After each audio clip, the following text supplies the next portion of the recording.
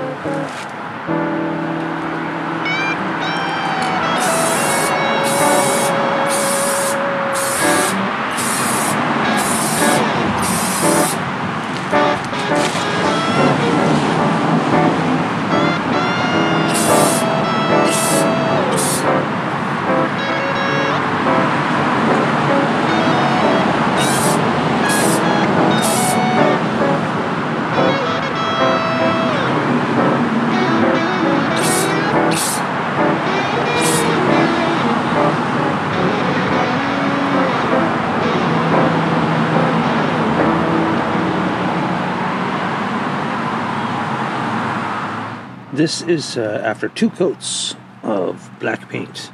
If you see a pink shine on there, that's actually just reflection from the tint because I use it for painting the pink base, but looks pretty good. I mean, this is just from a spray can.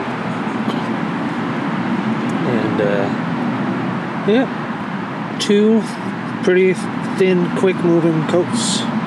Look at how shiny that is already.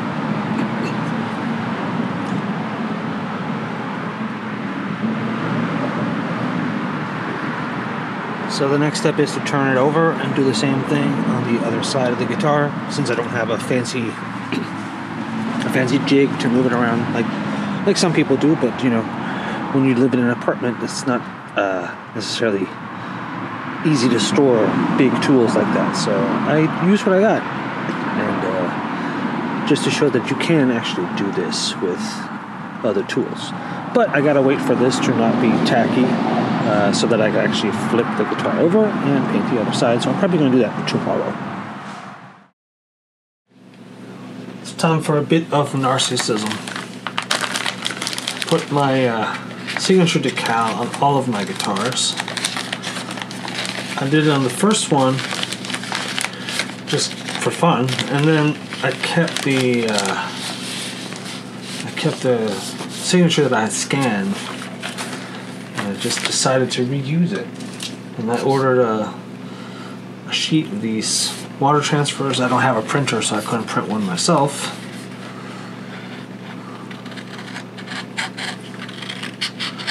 And here we are. Now it's just become part of the build. Oh, another one.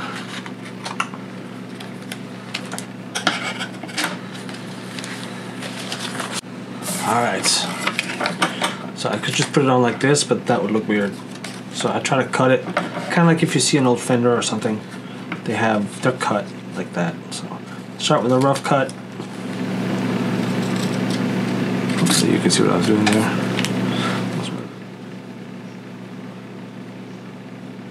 There we are. I'm probably the only person that'll ever actually pay attention to this. I'm sure nobody will look at the guitar that I make and be like, yeah, if he had only paid a little more attention with the cutting of the decal, it would have looked cooler. Unless, you know, I cut the decal in half or something.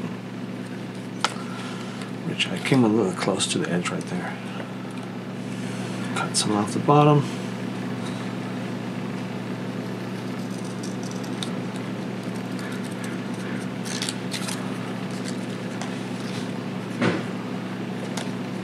And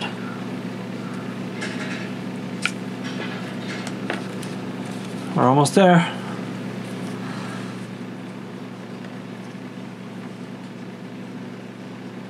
because I said I shouldn't cut the decal in half. Sure. Because I said I shouldn't cut the decal in half, is what I'm trying to say. Now I'm all nervous that I'm going to do exactly that.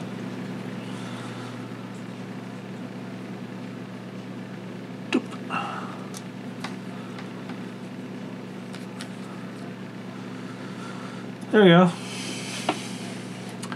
I could go in and try to cut down in between the letters or between the two R's, but we're not going to do that.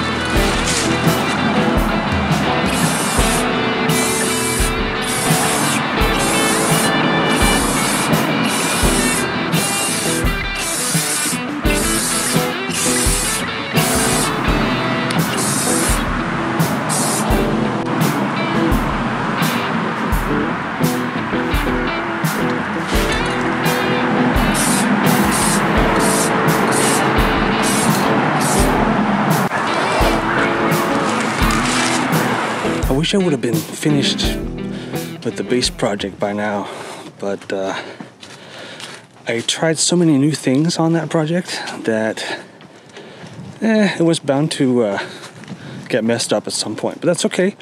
We're moving ahead with other projects and then thinking about how to best recover on the other one in the meantime.